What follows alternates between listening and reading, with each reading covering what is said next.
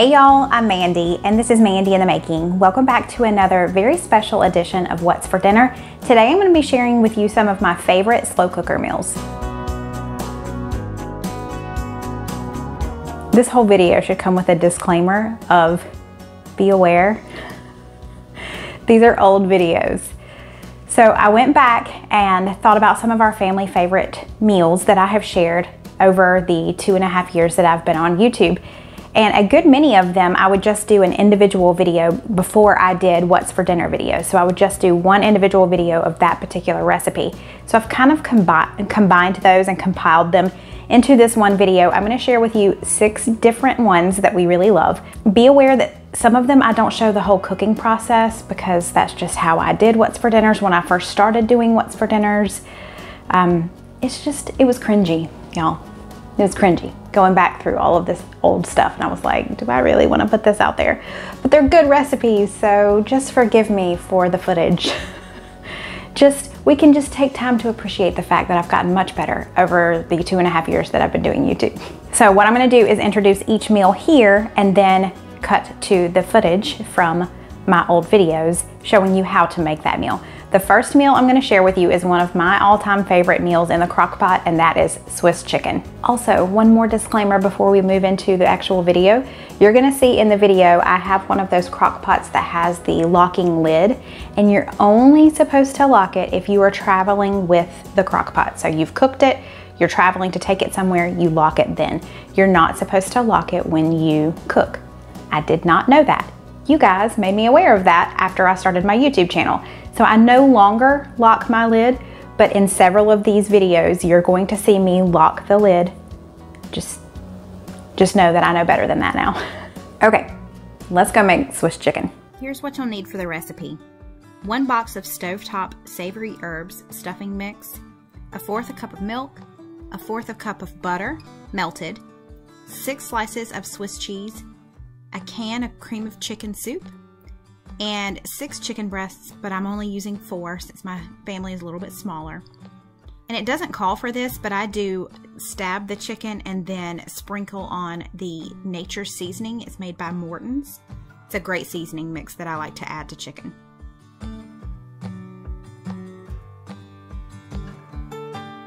You'll want to spray the bottom and sides of your slow cooker with Pam. Then you just combine the cream of chicken along with the milk and then pour that into the bottom of the slow cooker. The recipe tells you to put the chicken in first, but I put the soup down first and then the chicken, just so that the stuffing does not get soggy throughout the day.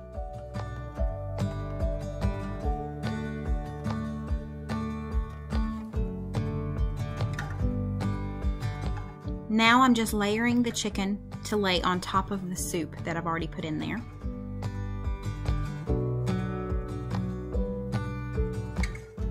Now you just put a piece of cheese on each chicken breast. I only have 4 chicken breasts, but I do use more than 4 pieces of cheese, simply because I want cheese over every square inch of that chicken.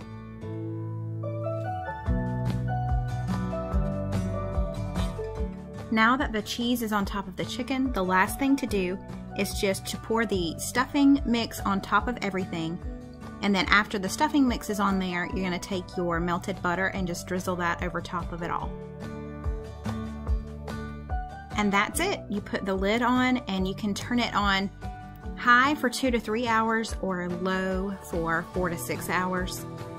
This day it was a little bit later in the afternoon, so I did just do high on 3 hours and it was perfect. I'm going to show you what it looks like after I've already taken a bite and remembered, oh yeah, I need to film this.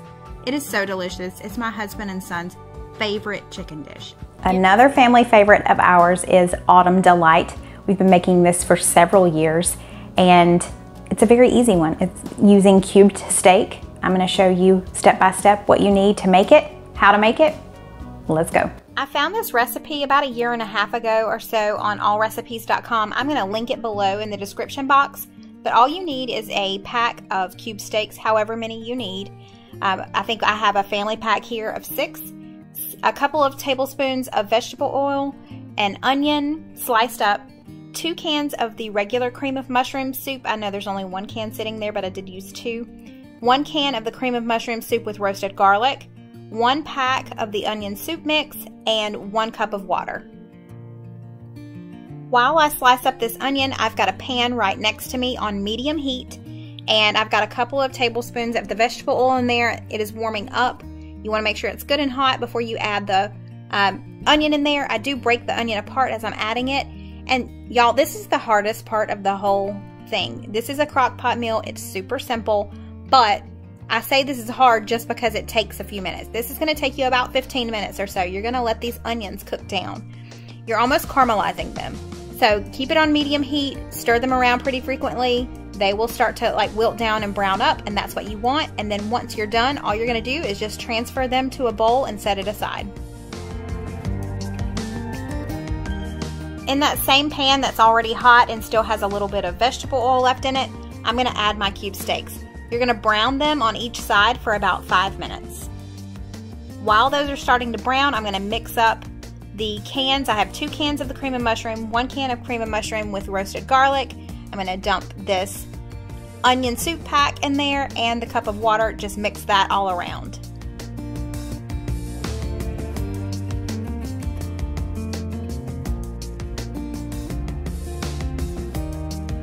Now I'm going to grab my crock pot out and my crock pot liners. These things save the day. When I run out of them, I regret it because then I have to scrub my crock pot after I'm finished. I love this because it makes for super simple cleanup. Now I'm just going to pour the soup in the bottom of the crock pot, and then I'm going to grab my cube steaks and put them into the soup in the crock pot. I lay them on top, and then I kind of spoon the mixture over top of it just so that they're completely covered.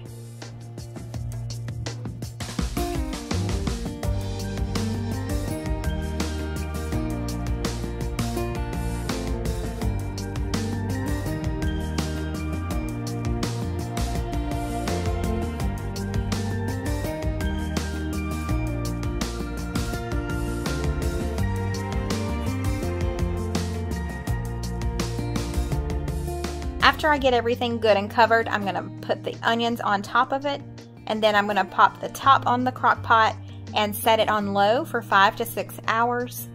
The recipe recommends that you serve it over egg noodles. My family is not a huge fan of egg noodles, so I always serve it with mashed potatoes. Then it's just time to plate it up. I put the mashed potatoes and the cube steak and gravy all together. It just tastes really good all together. It's so smooth and creamy and it's just delicious. It's one of our family favorites.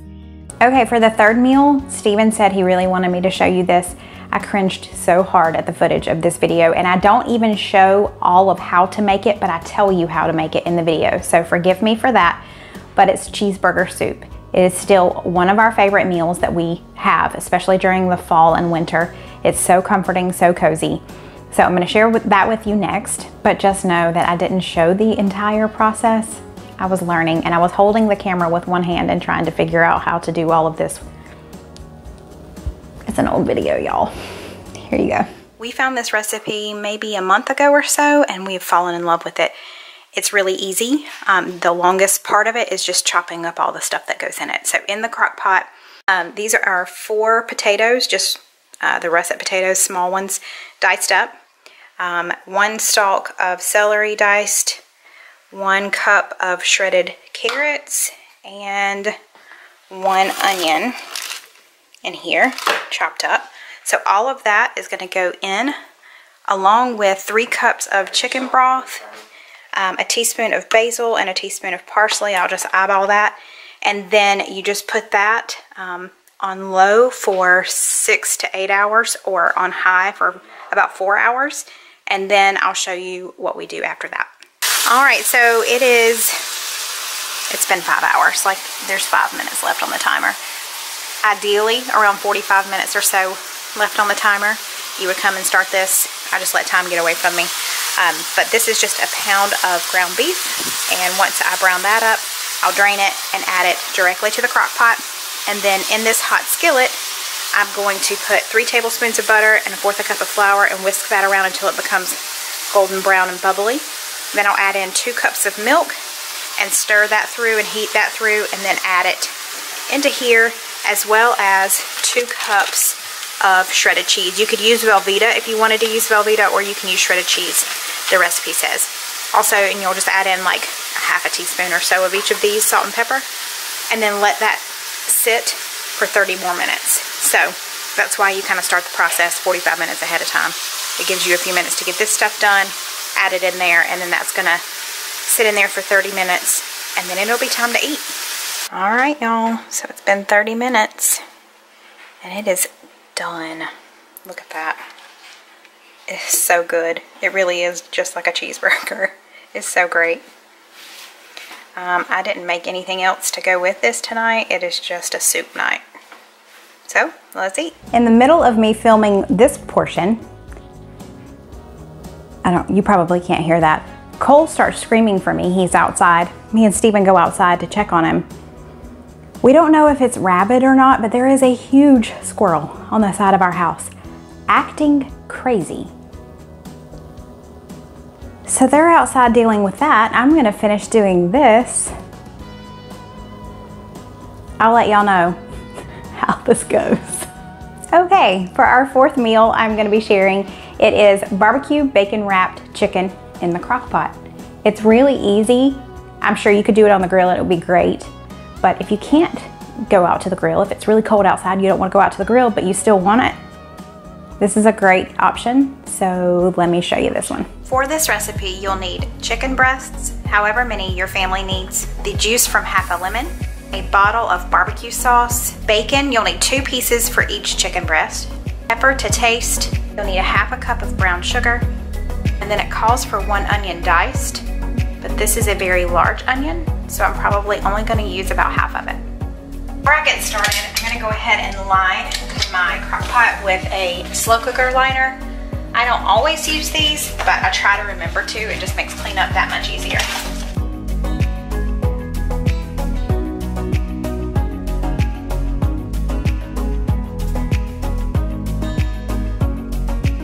So what I'm doing now is just wrapping each chicken breast in 2 pieces of bacon.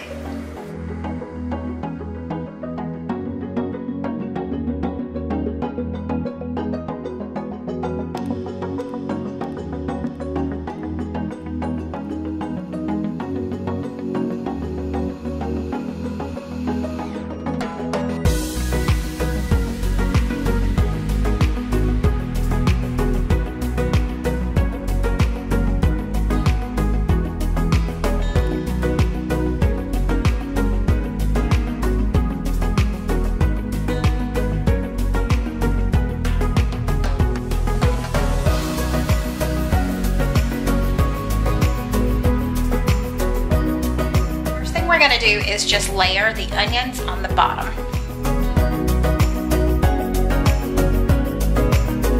Now I'm going to layer the chicken on top of the onions.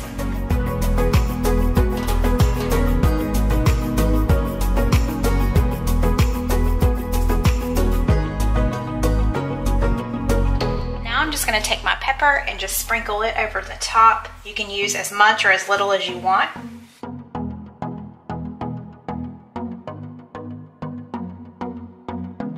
I'm going to take half a lemon and squeeze the juice over the chicken. I'm going to pour the barbecue sauce over top. This is a larger bottle. I've already used some of it, not a whole lot. I don't think I'll use the whole thing. This is a 28 ounce. Usually I try to get a 12 or a 16 ounce to put in here.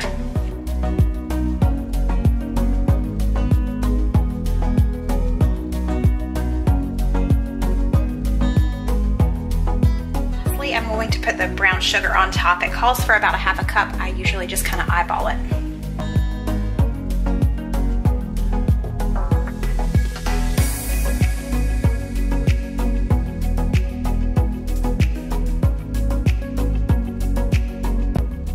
We're going to cover it and cook it.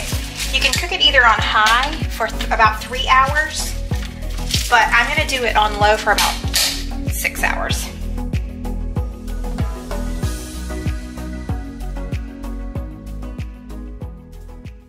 Dinner is served.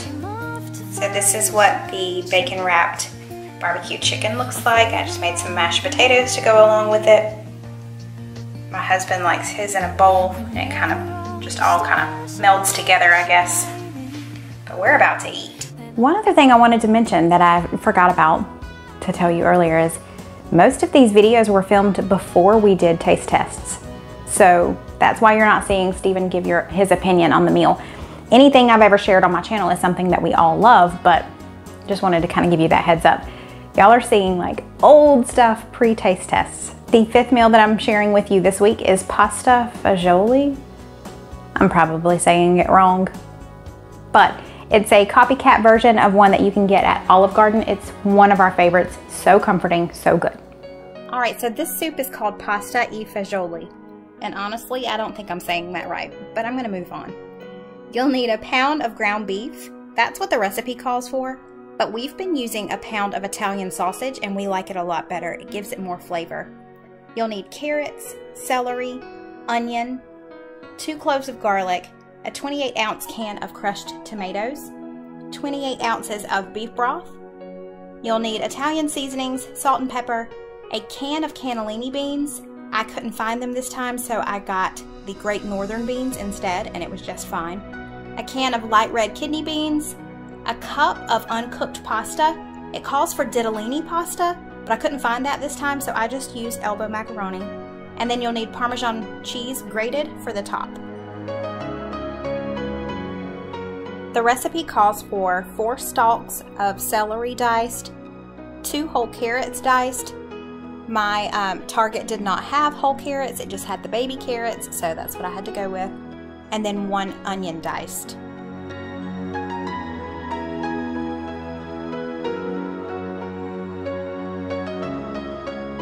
After I diced everything, I just put it all in that container and took it over to my slow cooker. I'm going to line my slow cooker with a Crock-Pot liner. I love those things. They just make cleanup so easy. Now I'm just taking the Italian sausage and crumbling it up into the bottom of the slow cooker. You don't have to cook it first because it is going to cook all day long. You don't have to worry about that. That freaks me out a little bit, but it works, I promise. Next, you're going to add in your crushed tomatoes, then your beef broth.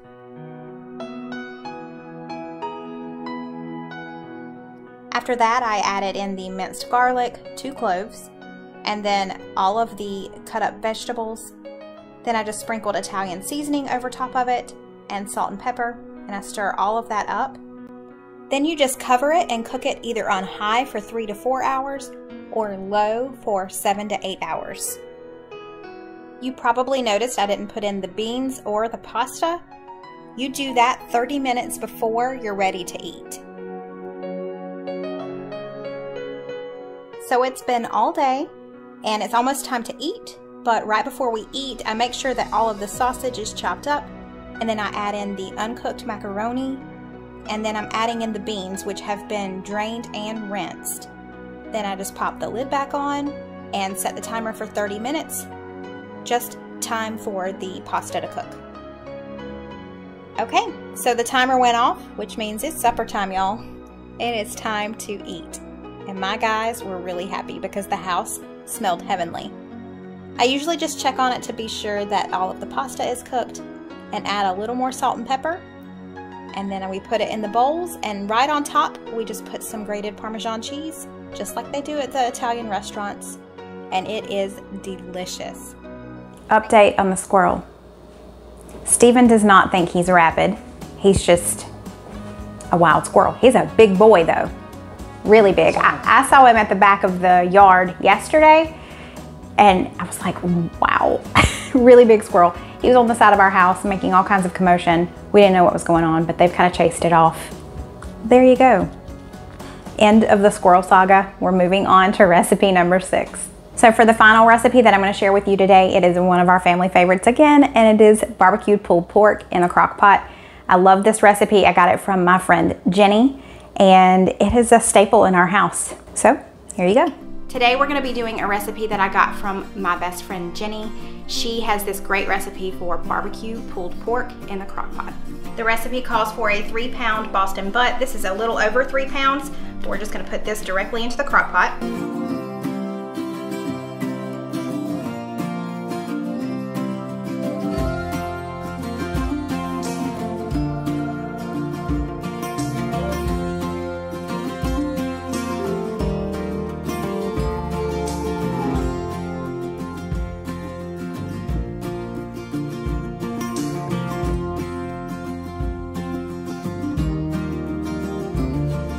gonna be making our own barbecue sauce. A half a cup of brown sugar, 2 teaspoons of salt, a tablespoon and a half of chili powder, 1 teaspoon of dry mustard, 2 teaspoons of Worcestershire sauce, 1/4 cup of white vinegar, and a 6-ounce can of tomato paste.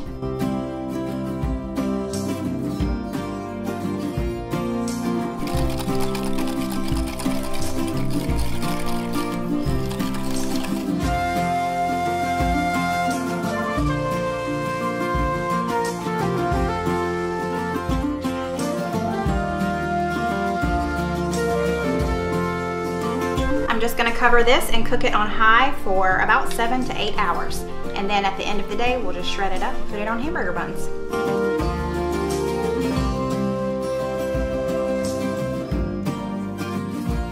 It's been several hours. We just have a couple of hours until we're gonna eat, so I'm gonna make some coleslaw. This is really simple. I'm gonna show you how.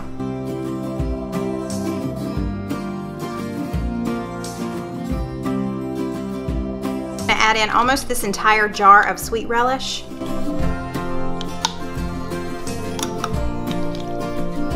One big scoop full of Duke's mayo. I really just kind of eyeball this. I don't know the exact measurement. I just do it until I feel like it's creamy enough. And then lastly, we're just gonna add in a little bit of salt and pepper. About a teaspoon or so of garlic powder.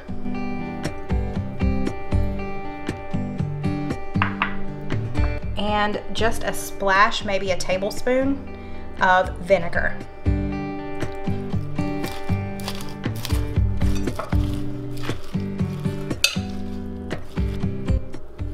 Take a bite. Oh, that's good. Perfect. And we'll pop the lid on it and put it in the fridge.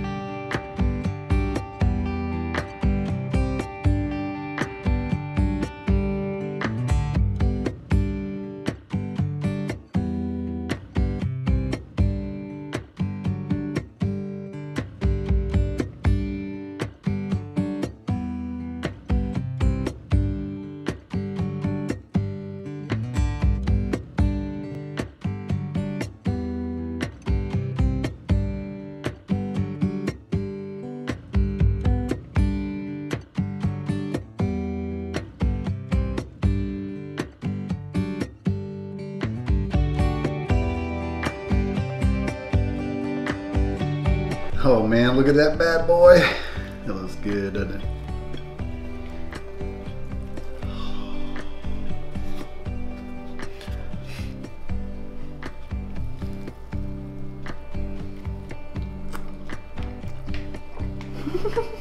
You're a little messy there. That bad boy is so good. I mean, the barbecue sauce is just absolutely incredible. And then you've got the sriracha sauce on top with that little kick there. It's messy, but it's so good. Save a little bit for later right here. That's what my daddy used to say. It's so good. All of and the pork is just absolutely perfect. It's so tender and juicy. And now we want to get some of this slaw here.